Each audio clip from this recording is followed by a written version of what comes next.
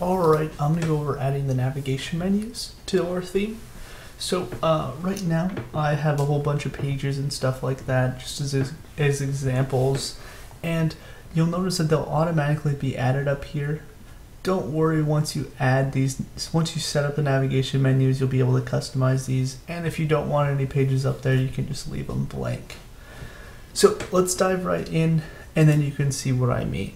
So under appearance and menus, you'll start off with everything will be kind of blank because you need to add some menus. So let's just go ahead and call our first one main navigation, and then we'll actually click this plus because we're going to add a second navigation, which is called you can call it whatever you want, but let's just call this one top navigation. And I'm going to open up the website in a second tab so we can tab back and forth. So the top navigation will be this black bar, and then the main navigation will be in the red color. So how do we assign these is under theme locations. So primary will be the main, and then header top will be top navigation. So it's pretty easy. And then once you click save, then your menus will actually be blank because there's nothing there now.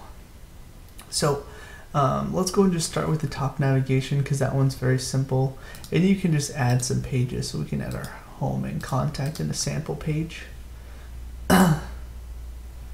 Let me remove that actually. There. So let me save that now, and then when we refresh our page, you can see the pages we added. And this one actually, this pending one, doesn't have a title. That's why I turned it up pending, and that's our home page. So if I just need to add a label, call this one home. So we have our home, and then contact us and sample page. And you can adjust the order by dragging and dropping if you want, or you can, as you saw me do a second ago, you can adjust the label if you want. So for instance, if you thought contact us was too long, you can just have this be contact and save it. So then it just shows contact up here, but then when you actually visit the page, it says contact us. So it's kind of a nice little thing to do. And then if you want to remove them, you can remove them as so by clicking the remove down there. So the main navigation, let's add some pages to that then. I'm just going to go add all the pages I have. And you can adjust the order. Let's go and remove some of these pages that have really long titles. And then if you want to add categories, you can do so here. So here's some of our categories that we've made for our posts earlier on. So our business category and etc. And if you want to have a drop-down menu, it's super easy. You can just drag these things to the right slightly. You see how it's now indented. So now photography and racing will be under business, and you can see that little drop-down arrow. And then you can keep doing multiple levels if you want as well,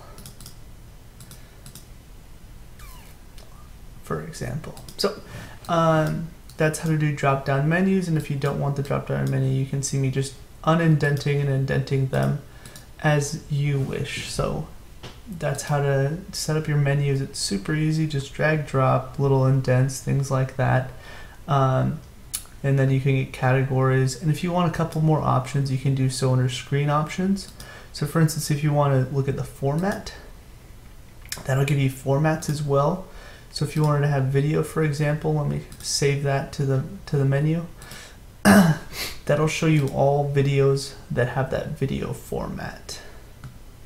So those are the post formats, in other words, that I've enabled under format. So these are post formats. So quotes, galleries, etc. If you want to link directly to those, you can do so as well.